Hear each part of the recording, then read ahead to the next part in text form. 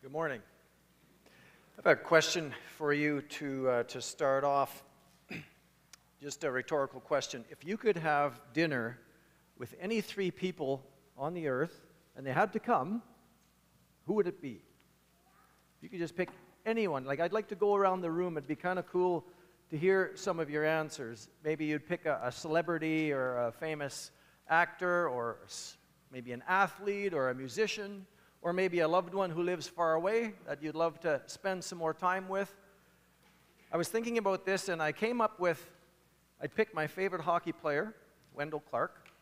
I'd pick my favorite politician, Brad Wall, and I would pick one of my favorite Bible teachers, Tim Keller. So if I would have Wendell Clark, Brad Wall, Tim Keller, that'd be an interesting discussion. I'm not sure how that would go. Maybe it'd be better one-on-one, but I think it would be fun to think about.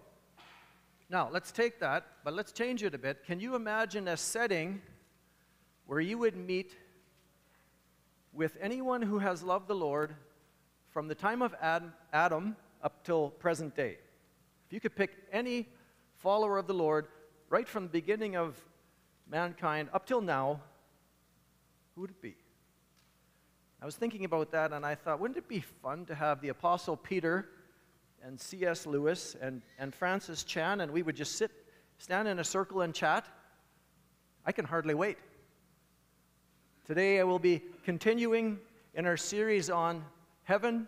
So we took a break during the Christmas season, and one of the purposes for this, I'm following the Apostle Paul's words from the book of Colossians. Susanna, you want to just advance it one there?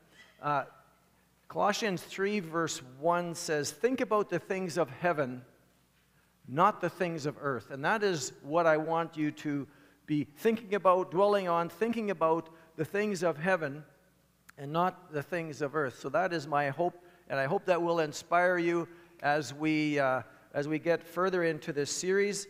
One question that I've been asking kind of from the beginning is, what happens after a follower of Jesus dies? We place the physical body in the ground, the soul and the spirit, the part of us that our mind, our will, our emotion, soul and spirit, that goes up to the present heaven. Jesus called it paradise. And when Jesus returns, we call that the second coming, which could be any time. The soul and the spirit will return into the body that it left. And Paul describes this whole event in 1 Thessalonians chapter 4. Christians who have already died will be raised back to life, given a resurrection body, and this is the body that they will have for eternity. This is the body that will never die, not affected by COVID, not affected by cancer, no pain.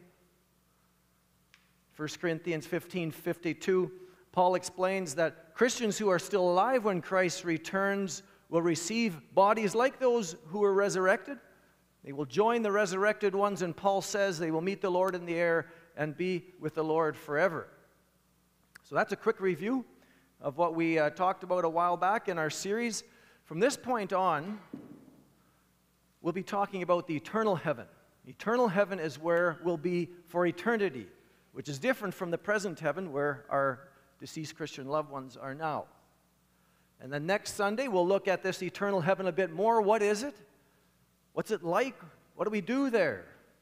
What is the New Jerusalem? You ever heard that term from Revelation 21? Then we'll take a break for a couple Sundays, and then we'll come back. In part 6, we'll look at judgment and rewards. How does that affect us even now? And I don't think we can talk about heaven without talking about hell. That'll be a tough one, but I believe it's necessary to talk about. So that'll be part 7, and that will close off the series. And for those of you who are missing expository sermons, the verse-by-verse through the Bible, Pastor Mitchell will start us up on going through the book of Colossians at the end of February. So I look forward to that, as I hope you do as well. A book that has been helpful in preparing for this series called Heaven by Randy Alcorn, and actually our church library has it if you ever want to take it out. Bible teacher Sean McDowell had some helpful thoughts for my study today, and if you ever want to check out his website, he has a lot of, if you're into apologetics or you just have questions about current issues, it's a great resource to check out on his website. But today we're going to be looking at relationships in heaven. Relationships with other people. What is going to be our relationship with sin? And then finally, what is our relationship with the Lord? So before we open our Bibles further, let's pray together.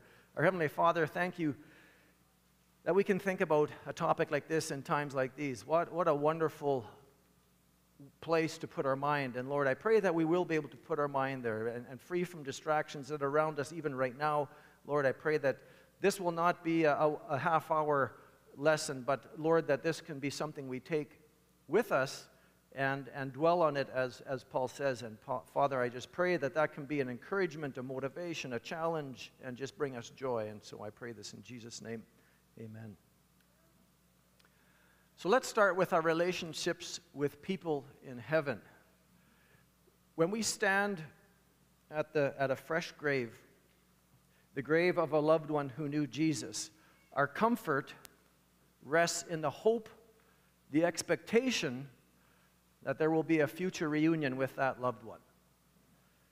And rightly so, because as I mentioned earlier, 1 Thessalonians chapter 4, Paul describes the resurrection of loved ones. And part of the reason he talks about that, or he writes those words, is to comfort the grieving. Some glorious day, there will be a resurrection of these loved ones. Now, Paul could have said something like, God will be in heaven, so comfort yourself with that. That's really all you need. And it's true, God will be in heaven, and which definitely is a comfort for us now, but also our deceased Christian loved ones will be resurrected and also be in heaven. So the point is that relationships with fellow believers now matter because we will take them into eternity. And those relationships don't just end when our Christian loved ones die. And I find that extremely comforting. Even though the time of separation between now and then can be painful. But God has made us relational, not only with himself, but also with other people. At the beginning of the Bible, midway through, I would say about Genesis 2, God has finished creating, but something is not good. What was not good? Adam was alone. But he had God all to himself. You think it does not get better than that, and yet God said, it is not good for the man to be alone. And then he went to create woman, someone to be a helpmate, a partner, someone to just spend time together, to enjoy it. And remember, this is before sin entered the world. Humans were designed to need each other. A few years ago, I flew to the States to visit a good friend of mine, Rob Leonard. He spoke here before. I don't know if you remember him. He's a pastor in Arkansas. And Martha didn't go along. I went alone. And I had a layover in Dallas for a couple days. And the only free night that I had, the Toronto Maple Leafs were playing the Stars. And it was my birthday. So, it just doesn't get more obvious than that. I had to go, and I did.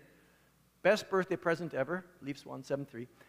But anyway, traveling alone, it's fun to be able to just do what you want, when you want, go wherever you want.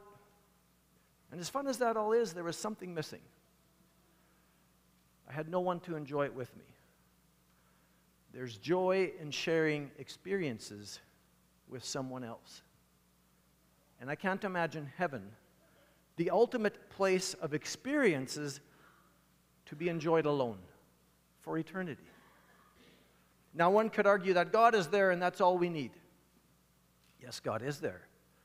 But he made us to be relational. He made us to be relational with himself and to be relational with other people. Being with people in heaven is not a replacement for God. It actually can bring us more of God. I can be with some people, when I'm with some people, that there's a few guys I know that I can just sense they have the Spirit of God in them. I have a few friends who have the gift of evangelism. They love Jesus and they love people, and it's amazing to watch how that comes together. I have some friends who have the gift of encouragement. I just enjoy being around them. Sometimes I'm drawn closer to God by being with these guys, listening to them, watching them. I think about God more. I pray more. And that's while we're still on this sinful earth. Imagine what it will be like in sinless heaven. Our relationships with people in heaven will not compete with God. They'll bring him glory. The only thing that we're going to take to heaven is other people. And since there won't be sin in heaven, there won't be strife. There won't be a strife between you and someone else. There won't be strained relationships. There'll be no cliques, no in crowd, because we're all the in crowd. No one will be shy. You won't have a feeling of unworthiness, or it won't be awkward. You won't feel left out. In heaven, making friends will be easy. There'll be no pride, no jealousy, no embarrassment, no guilt. Let's learn more about relationships in heaven. Going back to 1 Thessalonians chapter 2, Paul writes how much he misses the church in Thessalonica, and he starts in verse 19. He says, "For what is our hope, our joy, or the crown in which we glory in the presence of the Lord, in the presence of the Lord Jesus when he comes? Is it not you? Indeed, you are the glory. You are our glory and joy." What Paul is saying is that in the presence of Jesus, he will meet these Christian converts from Thessalonica, and he'll be so proud of them, so filled with joy to see them in heaven. Their presence in heaven will be part of Paul's reward. And it made me think about people that we will meet in heaven who are part of our spiritual journey on this earth. And they may not even know that they had an influence on us. And there may be people in heaven who you had an influence on, who will be there, and you didn't even know you had an influence on them. The relationships will continue in heaven, and that will be part of our joy and our reward. These words from 1 Thessalonians 2, they also indicate that we'll have at least some memory in heaven of what has happened on earth. So one could then ask the question, how can we enjoy heaven if we remember the bad or the evil that happened while we were on earth? I think we will remember at least some of the evil on earth, but I don't think that it will diminish heaven at all. In fact, I think it might do the opposite. After God the Father raised his son Jesus from the dead, we read in John chapter 20 that Jesus appeared to his disciples. And they didn't believe that it was Jesus until he showed them proof. Thomas wasn't there, and he wouldn't believe that Jesus was alive. However, the next time that Jesus appeared to his disciples, Thomas was there. It said Jesus came and stood among them and said to them, to Thomas, he said, "Put your fingers here. See my hands? Reach out your hand and put it into my side. Stop doubting and believe." Now, what was Jesus showing Thomas? He was showing him his scars, right? Scars in his fingers or his hands and his feet from the nails when he was crucified. He was showing him the scar in his side when the soldier pierced his side with a spear. This was the resurrected Jesus, the body that he ascended with into heaven and still has today. And when we go to heaven, I expect that we too will see Jesus' scars.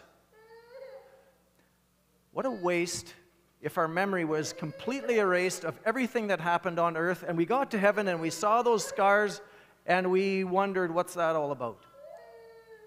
What a waste that would be.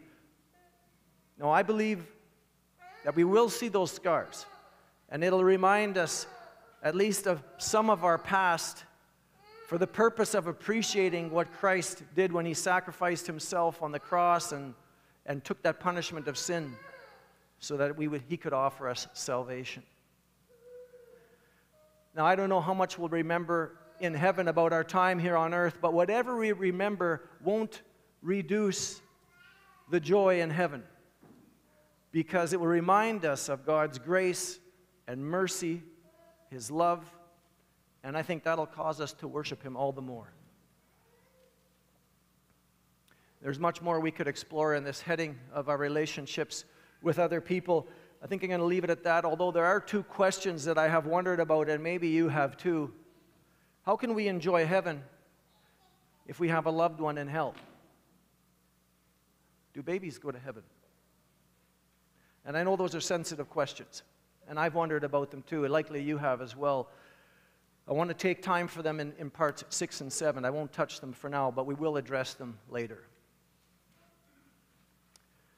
One question that I have also thought about is, will we be capable of sin in heaven? Satan or Lucifer was an angel in heaven and he sinned. Adam and Eve lived in a perfect world right after they were created and they sinned. Could it happen again? There's some Bible verses I think can be helpful in this question. Romans 3:23 says, "For the wages of sin is death." So we see that sin is connected with death. James 4:15, sin, when it is full grown, gives birth to death. Again, we see sin leads to death. There's that connection. Now let's compare those two verses with Revelation 21:4. In this, the writer is referring to the eternal heaven. He says, "There will be no death, or mourning, or crying, or pain, for the old order of things has passed." There's no more death in heaven. And since sin and death are connected, it must mean that there's no more sin in heaven. Alcorn wrote, "Those who will never die can never sin, since sinners always die. So in heaven, we will never die, because there won't be sin." The writer of Hebrews tells us Jesus came to earth to take away the death punishment of our sin. He puts it this way: just as people are destined to die once and after that to face judgment, so Christ was sacrificed once to take away the sins of many. Jesus has already paid the price for our sin here on earth. He doesn't need to pay for our sins in heaven, because there will not be sin in heaven. Sin won't even be a temptation when we're in heaven. And here's two passages from Revelation that I think speak to this. The first one, Revelation 20, verse 10 says, "And the devil who deceived them was thrown into the lake of burning sulfur, where the beast and false prophet have been thrown. They will be tormented day and night forever and ever." One glorious day, Satan will be thrown into hell, and his influence, this evil influence that he has, will finally come to an end. Revelation 21:27 says, "Nothing impure will enter it," referring to heaven, "nor will anyone who does what is shameful or deceitful, but only those whose names are written in the Lamb's book of life." Now, I don't know if the Lamb's book of life is something literal, but the point would be, God knows who belongs to Him, and only those will enter into heaven. No evil person will be allowed in. Satan will be out of the picture by then, that great tempter. So there's no one who could tempt us. Temptations will be no more. There'll be no more evil desires. We will live in a sinless perfection of God, as one Bible teacher put it. The sinless perfection of God. It's hard to imagine that there won't be even any temptation to sin in heaven. Because now we can be deceived by the lies of sin that it has to offer us, but in heaven we'll be fully aware of those lies. And then, as I mentioned earlier, we'll see the scars of Christ, and that will remind us of sin, and we'll know where that leads, and we will want no part of it. In heaven, we'll see sin the way God sees it. Unappealing, revolting. We'll have a transformed nature. Our hearts will be pure. Sin will have lost its appeal. So in heaven, we won't be tempted by sin. The influence of temptation is removed. We'll be aware of the cost Christ paid for the penalty of our sin, and you put that all together and we'll live in an eternal, sinless land of bliss. And as wonderful as that sounds, I've left the best for last. The best part of heaven is our relationship with God in heaven. The verse on the back of your bulletin, I don't have it here. You can see it on the back of your bulletin. These are the words of King David. He says, "One thing I ask from the Lord, to gaze on the beauty of the Lord and to seek him in his temple." Now, did David literally want to see God with his eyes? Is that what he's asking? God told Moses, "You cannot see my face, for no one may see me and live." Jesus said God is spirit. And if God's spirit, that means he doesn't have a material body, so how can we see him? Paul wrote, the Son is the image of the invisible God. So it sounds like God himself says that no one can see his face, plus he's spirit and invisible. And why does John write, and he's referring to heaven, he says in Revelation 22:4, he says, they will see his face, his referring to God. Why would he say that if God is invisible? Now, we are not able to see God now in these perishable bodies. His glory would be too overwhelming. It would kill us. In the book of Hebrews, we read this: without holiness, no one will see the Lord. Now, one definition I found for holiness is sinless. We are made holy through Christ's once-for-all sacrifice.